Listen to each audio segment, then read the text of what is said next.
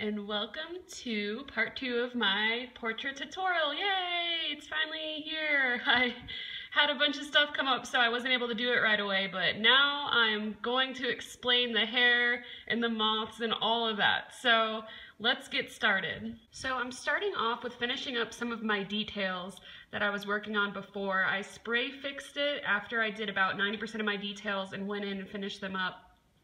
And I taped off the rest of it, so there's not spray fixative on the part that I'm layering now. And so I'm going in with the neck, and kind of to reiterate the blending process, I start off with very light shadows that I block in, and then I go on top with the colors that I want. I start blending with lighter midtones, and then I finally go in with the darkest darks and the lightest lights. And using this blending process is just to make sure that you don't get wax buildup. Because I work with Prismacolor Premier colored pencils, and that is one of the biggest issues, the most talked about problem that you get when you're working with this medium, is it is wax-based, and if you press too hard at the beginning and you keep on layering on top, you're going to get a bunch of wax blooms. So that's why I really try to be soft when I'm blocking in where I want my values to go, and I build it up, and I start using more pressure, and that helps prevent those wax blooms. But I know that it's inevitable, that it will happen, and if you saw the first part of this video, it happened several times in the face, and I have 2 different ways that I combat that issue.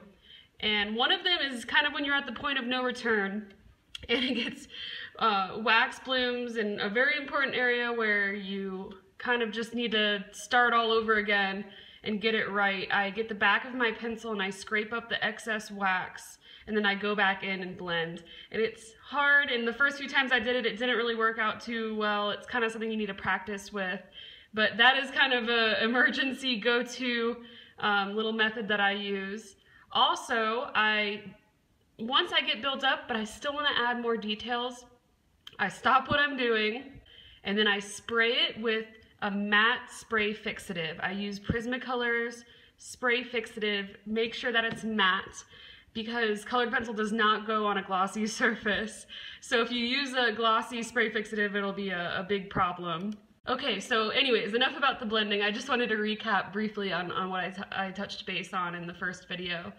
So now I'm going in with a marker base for the moths, and this is the Prismacolor brush tip markers. They're double-ended. I usually just use the brush tip end, but I love these. The pigment is beautiful, and I set down a base for my moths because it saves so much time. And I'm assuming you might be wondering why I didn't use that on the face or anything else with her. And the only thing is it's good with flat shapes. And with her, I want to make sure I get those values just right. So I'm too afraid to use marker base for any of the figure. I'm just doing it for the moths and the hair to speed along the process. And you still get the same result at the end. So I'm going in and I'm filling in the colors, nice flat shapes. I'm picking the basic color that I want to work with, and then I go on top with my colored pencil detail. And I think it speeds it up twice as much as the time it would take if I just used colored pencils. This marker method leads me right into how I did the hair for this one. There's many different ways to do hair, but for this one I did a marker base, and she had a dark brown hair, and it's hard when you're working with black with Prismacolor pencils because that's when the waxiness really shows up afterwards. It might look good right after you finish the drawing, but then you sit and let it, hang out for a couple of days, and you come back and it has like this white film over it. So I tend to just work around that by using a black marker to get those really, really dark shadows that I want. Since her hair was really dark, I didn't want to deal with a black colored pencil so much, so I just used it for the details and refining the hair. But as you can see, I go on top with my colored pencil and I just put the individual strands in and make sure that it has that kind of natural shine that our hair has, and simplify the darker areas.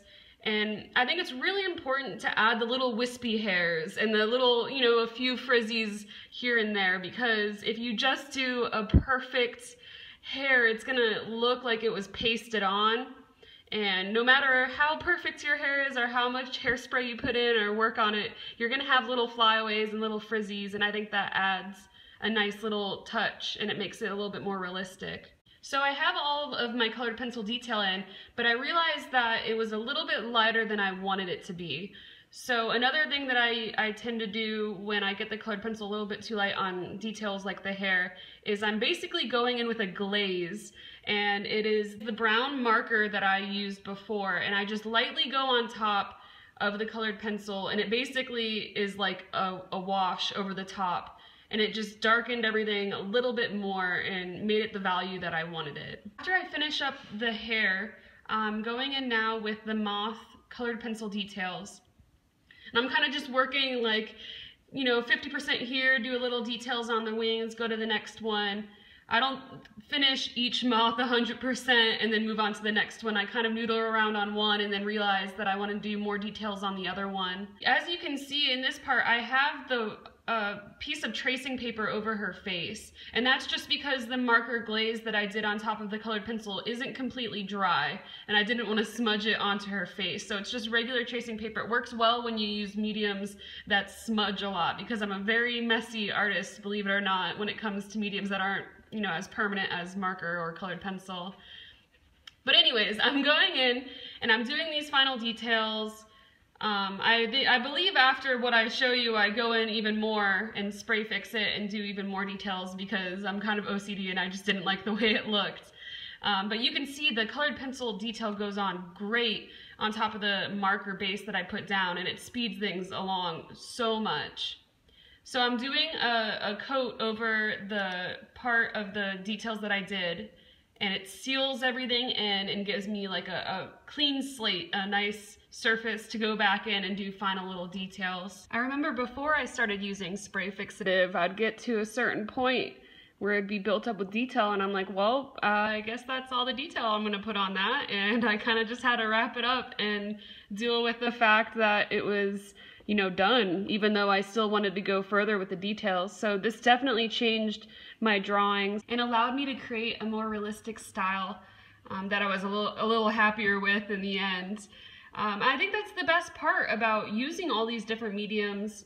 It's exploring what helps you achieve the goal that you want with this drawing, and with the moths and the hair, using the marker base speeded along the process because I spent more time on the face and the skin, and then using the spray fixative to add more layers, and with the gouache and everything, I used a lot more mediums than I did back when I first started with color pencil, because I realized they help each other out to achieve the goal that you're looking for. And I love using gouache for like the whitest whites. And you can see I do that a little bit with the moth up on the top of her hair. And it just helps you get that really crisp white color that you want with some of the final details, because sometimes white colored pencil gets a little muddied up when you put it on top. So that, I love using gouache for the whitest whites. And you can use other colors too, but it works really well for that. And I'm just going in with like the final little hairs and things like that. I'm gonna do a totally separate hair tutorial because there's so much that you can do with hair. Just the marker base with the colored pencil on top is not, all that I do. You can do oil rubs and watercolor and pan pastel. There's so much you can do with color pencil, and it helps you really get that look that you're going for, but you're not sitting there drawing every single individual hair and, using all of your time on getting that texture that you want. So there are, little easy ways out when it comes to that. So I'll definitely go in and explain that further. But for this one, yeah, I just did the marker base, the colored pencil strands on top. I kept the darks almost completely black because sometimes simplifying things helps it look more realistic in the overall image. And then I did that brown glaze on top with the marker, which helped me get the value that I wanted. So like I said, it's hard to explain everything so quickly, but that's how I worked on the moths and the hair. And I go in with some final little nitpicky details on her skin after I spray fixed it that last time.